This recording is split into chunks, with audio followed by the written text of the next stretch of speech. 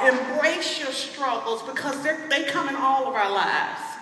None of us are exempt from having stuff going on in our lives that can affect us tremendously and that can make us literally shut down. I had literally shut down, y'all.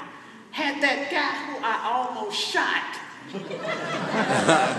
never came to my door, I wouldn't be standing here today. You get that? I cursed that guy, and that guy was probably one of the biggest blessings of my life. He was a storm.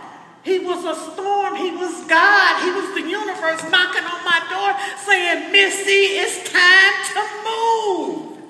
You gotta move. And I look back at that and I thank God for that guy right now. I didn't then, but I do now because that guy changed my life. That guy got me to a point to where I ran into some people that I knew and I got back to work and I got my energy back and I got my life back and I got my focus back and I got my vision back and I'm standing on stage talking to you. Yeah.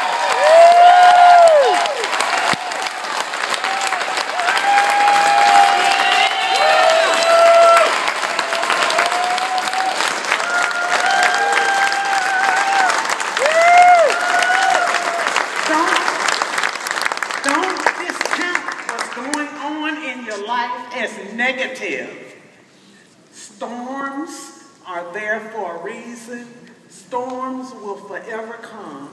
You got to learn how to accept them and understand what they are and learn how to work through the storm. Get prepared for it because they're coming.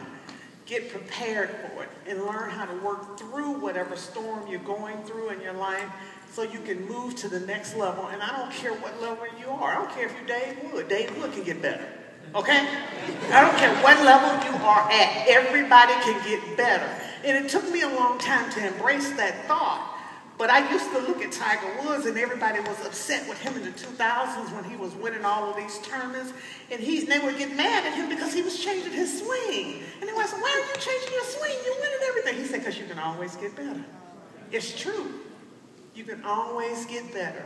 Embrace where you are. Embrace the struggles in your life.